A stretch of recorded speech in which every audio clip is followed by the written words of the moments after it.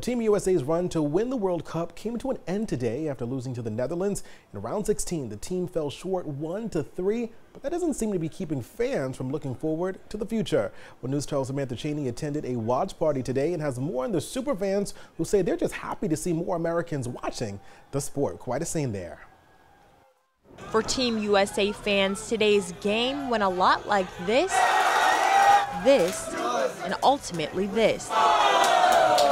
The first time Andy Bahania experienced that roller coaster of emotions, he says he was just a kid in school. He called me almost crying to tell me that U.S. scored against Ghana. And it's a ride he hasn't gotten off since. So at a young age, I knew I want to help make a difference in the world and make Americans care as much about soccer as other countries do. Like the Netherlands. This is our national pride, you know, like football is what we do. So to grow the game just as big here in America, Andy and the Team USA support group American Outlaws invited Bronxites to Yankee Tavern today to watch. This is by far the pinnacle for every U.S. soccer fan. It's the Super Bowl of soccer, if you will. And they say if you train them young, Team USA could have the best fan base in the world.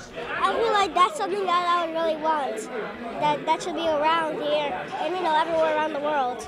Although today's game didn't end with the win that these super fans were hoping for, Bahania tells me that when the World Cup is hosted in the United States in 2026, he has faith that Team USA will be champions. In West Concourse, Samantha Cheney, News 12.